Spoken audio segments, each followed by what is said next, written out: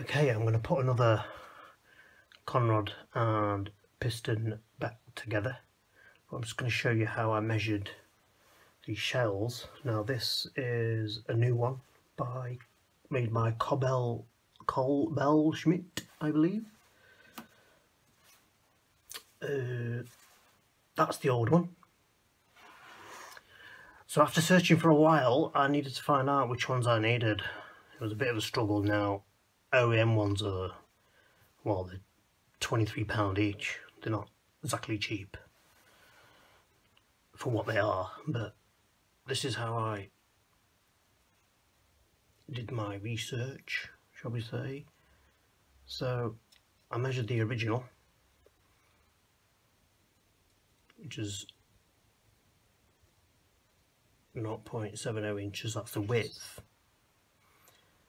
I then measured the thickness,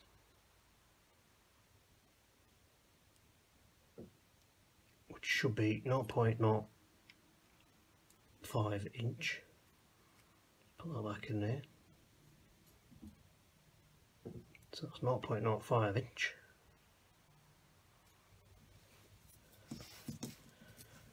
So the new ones I double checked.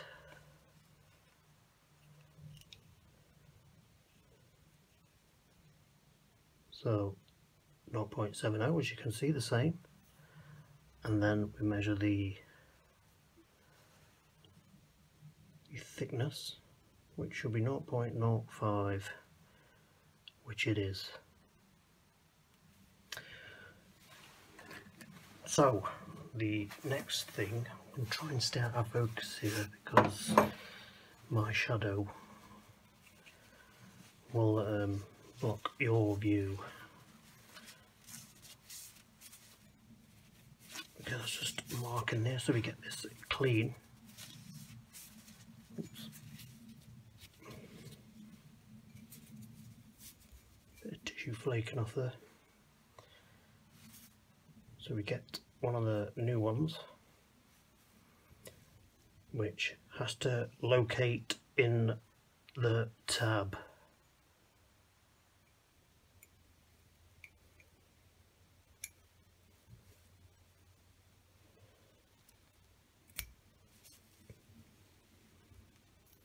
Just got to make sure it's all sitting level, which it is, and then we get the remaining and do the same with the end cap.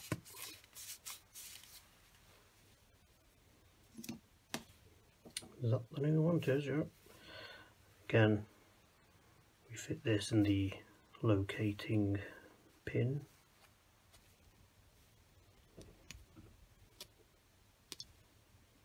Get a little bit of tissue out.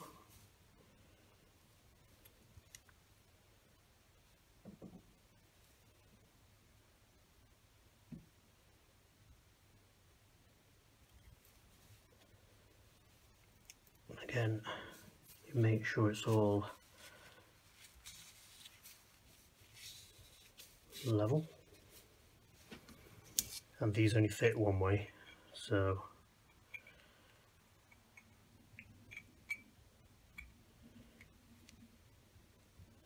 it should be like that.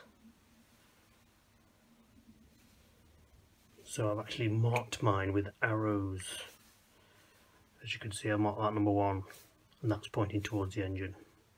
So that's how that will go.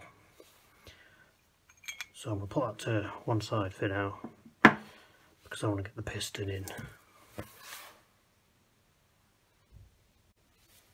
So I've got the piston. Now you see this arrow on the piston here, that needs to be pointing towards the front of the engine. So your conrod has to go in the same direction.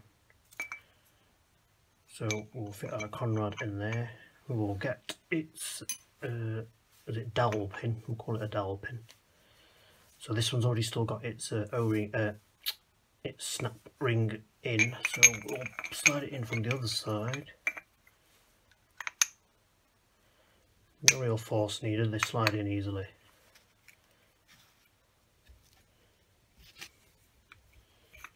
There we go.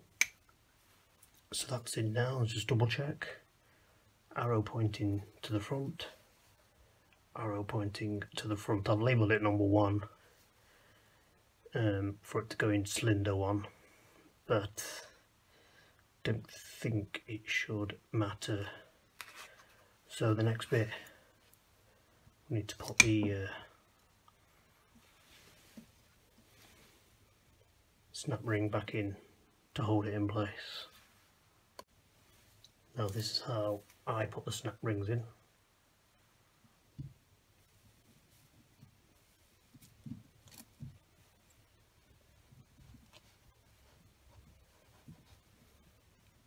It can really go twang, so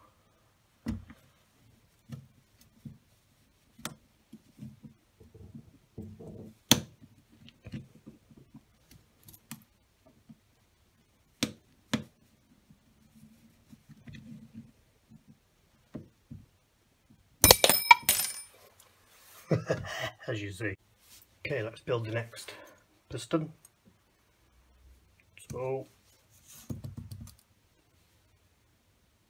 arrow pointing towards the engine.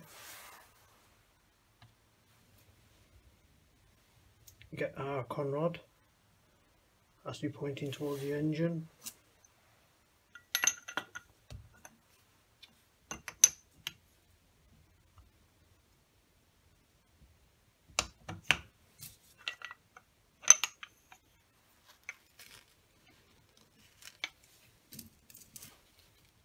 Double check it. Get our snap ring.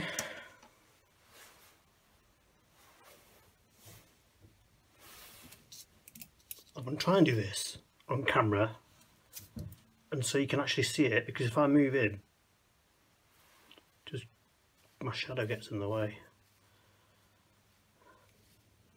They're so fiddly, these, but they can be done without any. I think there's a tool you can get to do it, but you can do it without.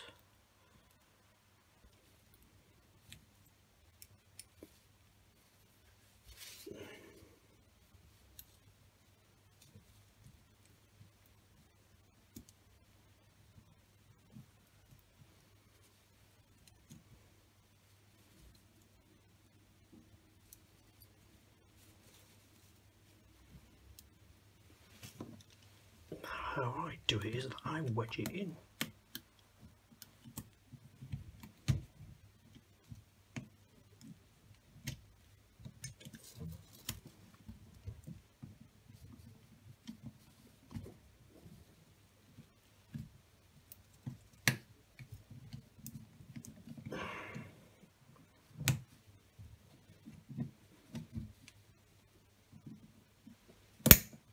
There we go. Easy as that. The last one I did didn't go that easy. It twanged out about 50 times, but got lucky with that one. There's our second to last piston. I'll do the last one and then we'll fit the last two. Then we need to go underneath and fit all the caps and torque them up. And I do need to give the journals a good wipe as well, because unfortunately they've been compromised with a little bit of surface rust, so I need to try and polish that off and then get the sump on so I can at least protect the bottom